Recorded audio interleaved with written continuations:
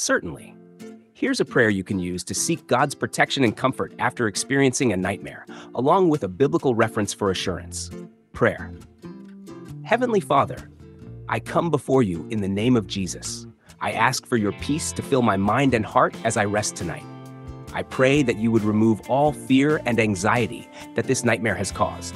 Surround me with your protection, and let your presence be a shield around me. Lord, your word says that you have not given me a spirit of fear, but of power, love, and a sound mind. 2 Timothy 1:7. I claim this promise and ask that you banish any darkness that tries to disturb my sleep. May your angels encamp around me and keep me safe.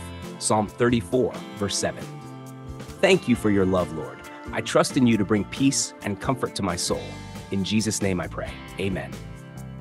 2 Timothy 1, verse 7, NIV. For the Spirit God gave us does not make us timid, but gives us power, love, and self-discipline. Psalm 34:7, NI. The angel of the Lord encamps around those who fear him, and he delivers them. These verses remind us of God's power, love, and protection, offering reassurance that he is with us even in the midst of troubling dreams.